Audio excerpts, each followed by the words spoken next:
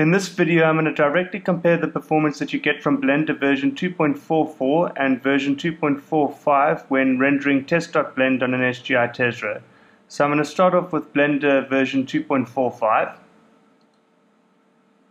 Hit F12.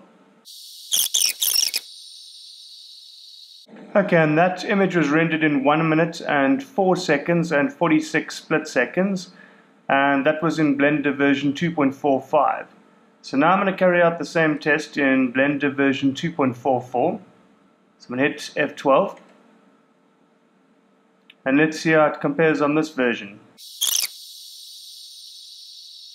Okay, and that image rendered in 59 seconds and 62 split seconds.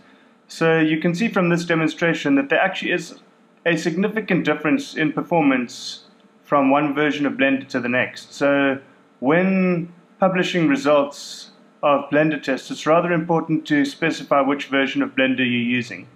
So version 2.44 seems to be more efficient than 2.45 running in IRIX.